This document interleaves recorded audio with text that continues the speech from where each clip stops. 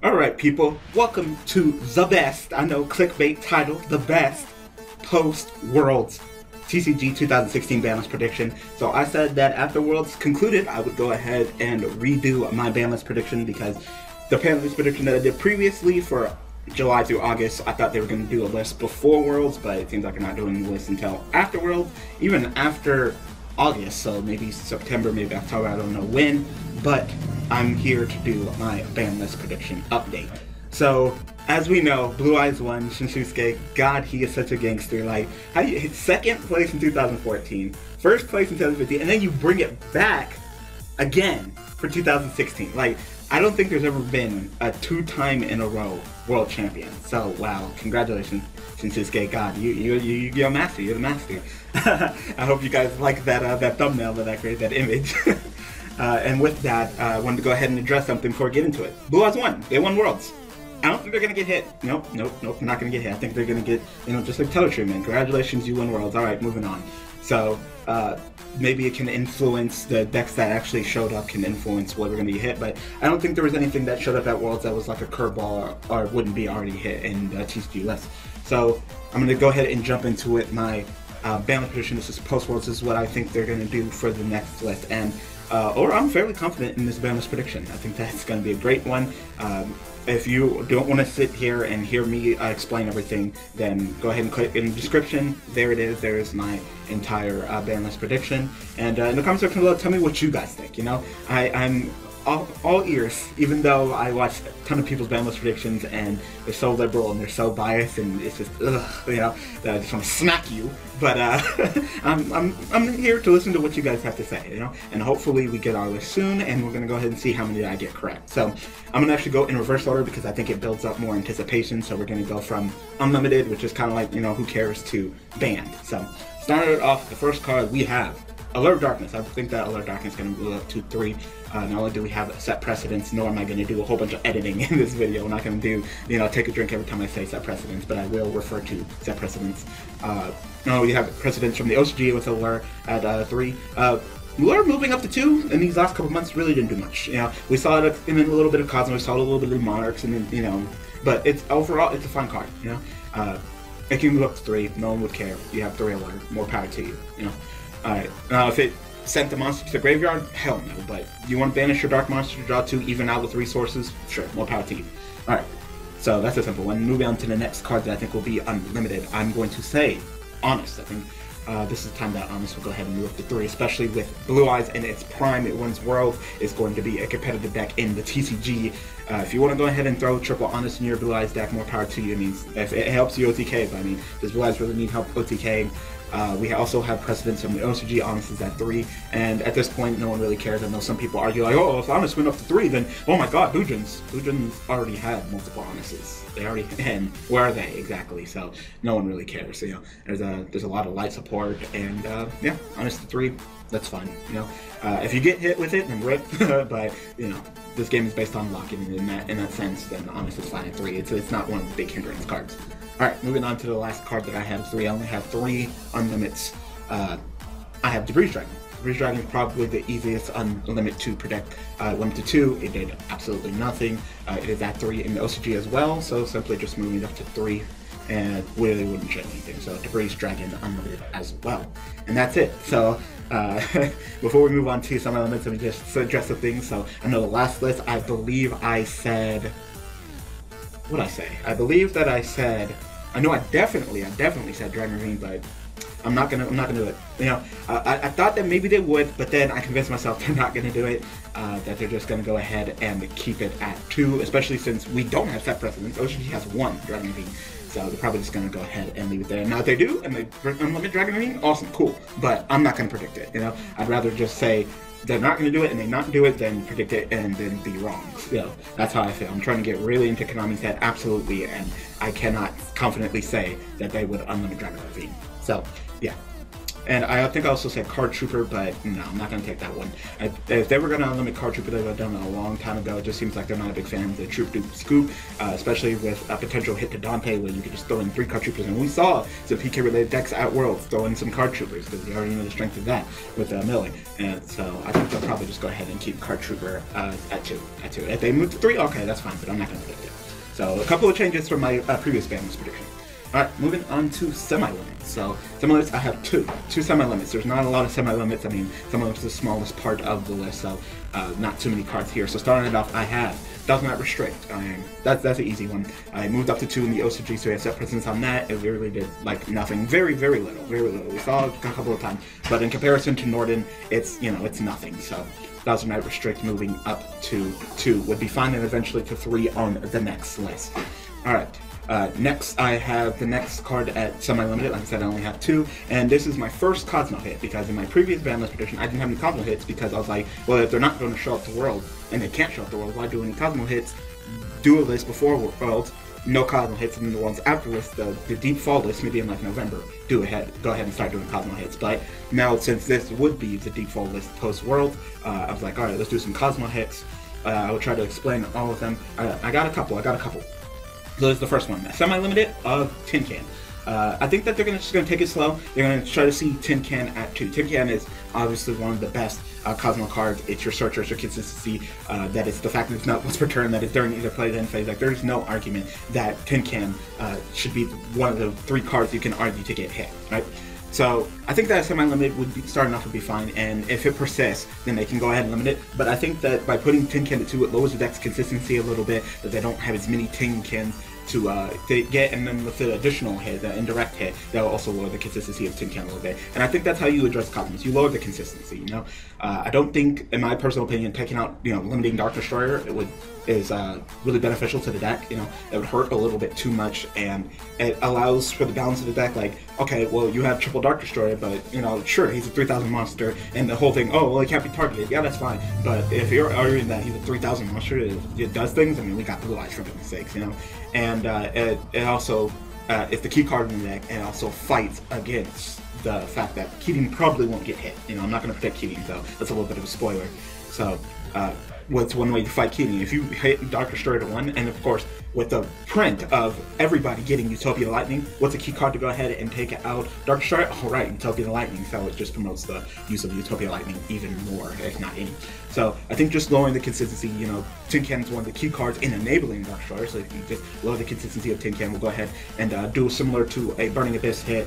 This will probably be like the Sir, you know, we'll put Sir down to 1, and we'll put a different card, Sir down to 2, and a different card down to 1. We'll put Tin Can down to 2, and a different card down to 1. So we'll get to that one other card when we get to the limited section. But yeah, I'm going to go ahead and predict that Tin Can will get semi-limited. And yeah, that's all the cards that I have for semi-limited. Not much, right? Alright, moving on to the limited section. Starting it off, I have Card Demise. Card Demise, I think will get limited to 1. I think it will get the Soul Charge treatment, where it's that powerful card, it's a stupid card, and if you pull it off, you pull it off. If we see some shenanigans with Soul Charge at Worlds, and it's a powerful card, it really is, and if you get it, you get it. But yeah, I don't think they're going to ban it. I think they're just going to put it at 1. It's one of them anime cards that's really strong, powerful. You get it at 1, you get it, you use it. Alright, so I know it's kind of a hit to, you know, them slower decks, and people think that Card Demise is fair. It's not. People think that, you know, we should fight fire, and then we should keep Card Demise at 3 and bring back Harpy's Head, Dust Rabbit Stone. No, we're not going to do that either. But in that sense, Card Demise will be at 1.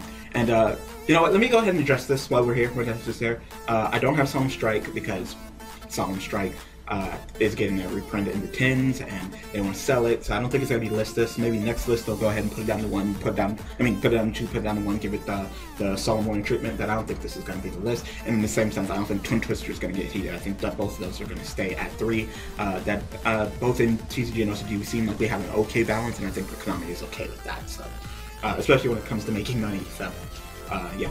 So now we can go ahead and move on to the next card. This is another hit to Cosmos, an indirect hit. We have Emergency Teleport down to 1. So with Emergency Teleport down to 1 and Tin Can at 2, that definitely lowers the consistency of you just busting out that first turn Tin Can and you know, going ham with it. Because we already know that Tin Can is ridiculous, especially first turn Tin Can. The Tin Can can go off with the Emergency Teleport to end phase before it banishes itself to hop out of the way. So we put this card to 2 last list. It was really kind of an indirect hit. It was kind of like the small little tour guide hit to Kozmos, but we're going to take it a little bit farther. We have set precedence. OCG has 1 emergency teleport, and they don't even have Kozmos. Summon a psychic from the psychic monster from the deck is very powerful. So it'd just be a little bit lower consistency. You have 1 emergency teleport, 2 tin can. And yeah, you can see a lower. You still have your 3 Dr. Shore, so more power to you. But you would start turning to more like a brick city deck. Like you kind of step back, kind of like Monarchs. So you're still a good deck. You can still easily be top tier if you play your cards right. But your consistency is just lower, and I think that's the way that Konami is going to approach that. I think they're going to do Dr. Shore hits. I think they lower the consistency. Moving on to the next card, that's another hit to Kozmos. So we're going to go down the top tier decks. We have limited to 1. We have Kozmo Town. I definitely think that. Konami looks at Kozmos and they realize that this card is badly made. That it's just too much of a Hamlet card. The +1 banish, grab a Kozmo back, that's ridiculous. The mulligan roll, that's ridiculous. The grabbing back of when this card's destroyed to grab another Kozmo Town so you never even touch Kozmo Town, that's ridiculous. So I think they're going to go ahead and limit Kozmo Town. Now, if this does happen, and you're doing Kozmos, who cares if they grab whatever they grab with Kozmos? Make sure you pop that Kozmo Town, alright? That makes the duel much more simple to duel against, and it's not as Helmet is just, alright, well, I'm not going to get rid of the Kozmo Town, they'll just get Kozmo Town. They only have 1. Get rid of that Kozmo Town, sure they're going to go ahead and add a Kozmo card from the deck in your hand, rip, but at least that Kozmo Town is gone. It also lowers the consistency of getting it in your opening hand. They might go ahead and run the 1 Kozmo Town with triple terraforming, but that's more power to them, more power to them, especially since there's no chicken game to fill in that spot, so you could easily dead draw into a lot of terraformings, but more power to you. So yeah, and that's really all the hits that I have. I have Tin Can to 2, Emergency Teleport to 1, and Kozmo Town to 1. No Dr. Stray hits, because I just don't think it's necessary. So I think if all of these hits were to happen to Kozmos, they would still be good. They'd still be good, and possibly maybe top tier, and they warrant a future hit in another list. But I think that this is a fine for the first major hit, the graph to 2, tour guide to 1, emergency teleport to 1. This is their kit. This is the Kozmos hit. To different miss. So, alright, so that's it for Kozmos. Let's go ahead and move on to the next top deck. Let's go ahead and do some Monarch hits. So, starting off, we have Pantheism to 1. That's the obvious one. And we saw 1 Pantheism, 1 Domain at Worlds, and you know what?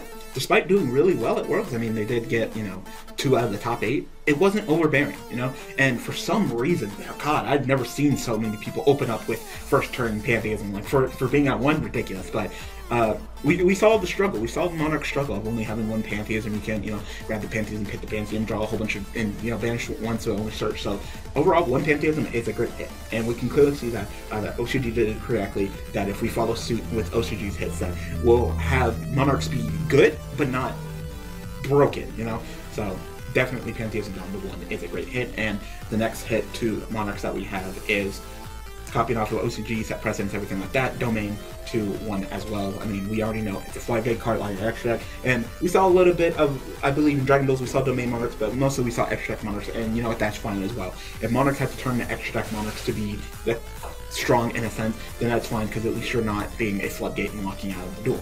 So, 1 Domain is fine. 1 Domain is fine, and Pantheism is fine. I think that's pretty much all you have to do. I know some people talk about Monkstone, 4th, Ether, and all that. I don't think you guys take it that far. I think that with these 2 hits, we'll go ahead and see what's that precedence. We'll go ahead and see what Monarchs do. If we need to take it a next step farther, we can address that in the next list. But for now, just take it on to the Worlds. We saw that last Worlds list, post-list Worlds list, that you just do the hits that were at Worlds, and then things will be fine. Remotely be fine. And if you got to take it a step farther, you can take it a step farther. So.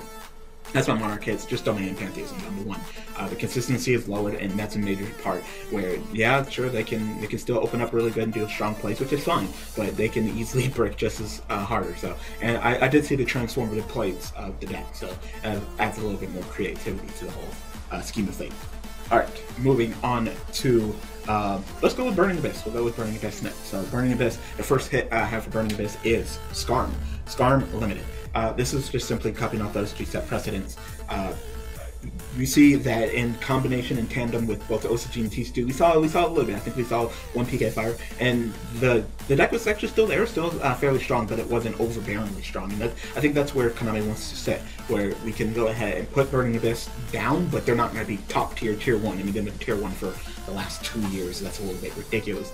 So with a Scarm limit similar to the OCG, along with our Sur semi-limited and Graph limit, and of course our next thing that we're going to go ahead and address, I think that will be where Burning Abyss sit, where they won't be, you know, top tier, tier 1, but with our list combining precedents, similar to what they're at World, that's where we'll go ahead and see them. It's more of a lower tier 2 deck, which is fine.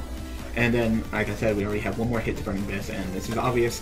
Dante Traveler Burning Abyss limited as well, so you only get one Dante. I know a couple of people saying, like, ban Dante, you don't need one. Well, that's fine. Like I said, we don't want to kill the deck, we just want to put it down to a lower tier spot. So, you only have one Dante, you only have access to one Dante, so, you know, having multiple rank 3 engines might be a little bit much for only having one Dante, so we might have to see a couple of changes to the PK Fire.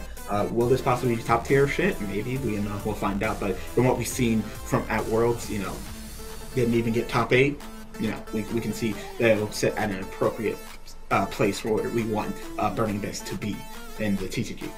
And if they continue to persist and be top tier shit and be tier 1, then we can take it a step farther. You know, we can go ahead and limit Sorcerer. We can, you know, take out Dante. So, but I think that the original Burning Abyss monsters, the Sorcerer, the Graph, the Scarm, and the Dante, I think that those 4 have to be, you know, hit in some capacity. So, yeah. All right, moving on to some Pendulum hits, some Performapal hits, because some people think that they don't need to hit, they need to hit. They're definitely, you know, one of the 4 decks. Like some people are like, there's only 4 top tier decks. It's only Monarch, Cosmos, and PK. No, you're forgetting about the Pendulum. Performapal, they were definitely top tier. They won US Nats, and of course Konami can see that. So they're going to get hit on the head. And what do I think they're going to get hit? Simply the Precedence hit. So starting off, we have limited Pendulum Sorcerer down to 1, and I know what you're probably saying, like, oh, well, he's confirmed to be printed 10, so not going to hit him because that's money. He's not a money card. He's really not. You can literally pick up a Pendulum Sorcerer for like $8 right now. That's it. In comparison to Solemn Strike, which is like a $50 card, where you definitely want to get it, this is literally only one type of deck. This is only Performapal, and he's not that big of a money card. You know, we put him in 10. Hitting Sorcerer down to 1 is not going to deter you from picking up multiple 10s. That's not going to deter you. So. Pendulum Sorcerer needs to be limited down to 1. We saw in OCG that they took it a step farther than we did in our adjusted list, and pulling the whole, people thought that Pendulums are dead. They're definitely not. You know, multiple Sorcerers, ridiculous. The high consistency of getting him, the Pendulum Summon, the pop 2, the search 2, yeah, he is definitely ridiculous. So we're going to go ahead and limit Sorcerer down to 1, and he will stay there. He will stay there, you know. And the whole, I know some people are like, well, if we hit Sorcerer and we hit Monkeyboard, can we bring that Skullcrab Joker? No, you don't hit things and give things at the same time. Like, we hit, and then later, if they don't do things, we give them back eventually. Like, we don't hit and give at the same time. Doesn't make any sense. So no, Sorcerer goes down to 1. All right. And moving on to ban cards, so we're done with limited, we're moving on to ban. I only have 1 ban card, and I pretty much already stated it. Monkeyboard. Monkeyboard should be banned. He's a 1-card Pendulum skill, and I guess in your same boat you could argue, well, Scout is, but Scout, you're limited to only Cleese, while Monkeyboard plus searching a Unicorn allows your Pendulum skill to be 1 to 8. You could play it and throw it into any deck. He's just too ridiculous, you know, he's just too ridiculous. As I said, we're not going to go ahead and put Skullcrab Joker up either. He will be at 1, Sorcerer will be at 1, Monkeyboard will be banned, and we will keep things like this for the Performapals for a while, you know, and we have to go to these extremes for the Pendulum-based decks because they're just so powerful. So that's really all I have for bans. It's just Monkeyboard. I know last time, last player's prediction, I predicted that they were going to move Wall of Drilling up to 2, and they were going to ban Life Equalizer. I mean, it just seems like, especially from what we've seen this format after this, that we're fine with what we did for the whole FTK thing. That, yeah, we didn't ban a Life Equalizer. Yeah, it can potentially be a sacky-ass card, but did we see it at all? Absolutely not, and I think Konami's fine with that. That with the banning of Chicken Game and eliminating Start Dominant, I think that Konami will be happy and will keep everything the same, and that includes just keeping Wall of Reeling like at 1 as well. I mean, they potentially could probably move it up to 2, but that just brings more problem of Life Equalizer. So maybe they'll go ahead and set precedents and move Life Equalizer up to, I mean, Wall of Reeling Light up to 2, but without banning Life Equalizer, and there's definitely a problem with that idea. But I don't think Konami's going to do it, because if they wanted to move Wall of Reeling Light, they would have done it a long time ago, so I'm not even going to try to predict that. So, yeah, we are done here. So, Tell me what you guys think about this ban list prediction. As I said, we'll be either waiting till September, maybe October, and I'll go ahead and see how many I got right. If I get the whole list right, I mean, come on, that'd be great. But overall, if this was definitively, if this was our TCG list, I think I'd be fine with this. I think that every single deck got something that we can go ahead and see a move out of the way of the current meta, the evolution of ABCs, which of course also use on this. I forgot to mention that when I was talking about us. Blue Eyes, the moon, and we'll start moving more toward out of this era, which is kind of a stale format. Really was that, you know, in the April list, all we really did was take up Performapal as well. You know, Monarchs was still there with all their cards, and Kozmo was still there with all those cards, and PK5 was still there with all the cards. So while it feels like we've artificially been having these 4 decks being top tier for pretty much all of 2016, to say the least, that we can go ahead and move forward with the next format of cards. So, like I said, in the comment section below, tell me what you guys were going to predict on the ban list prediction. We'll see how right I am, so I hope that you guys enjoy this ban list prediction. It's fun to do these things, to talk. I know I'm a long-winded person, that we spent like 20 minutes talking about this, but thank you for listening, as always. So thank you guys for watching, thanks for all the support, and let's just see how many I get right. Alright people, see you guys next time.